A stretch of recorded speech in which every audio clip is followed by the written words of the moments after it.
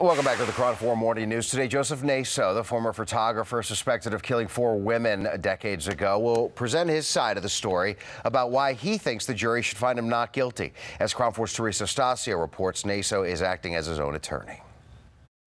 Today, we will find out how Joseph Naso, the senior citizen charged with murdering 4 women, plans to try and convince a jury that he is an innocent man.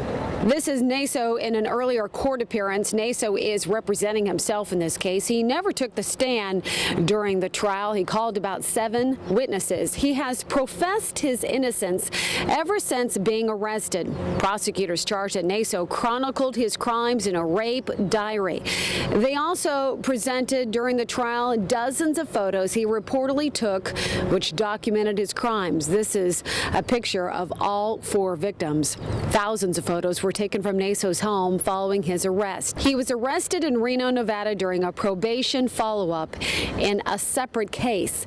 Ever since Naso's arrest, he has been here at the Marin County Jail. Naso is facing a possible death sentence if he is convicted. The court hearing starts at 9 a.m. and we will be inside. In Marin County, Teresa Stasio, Crown 4 News.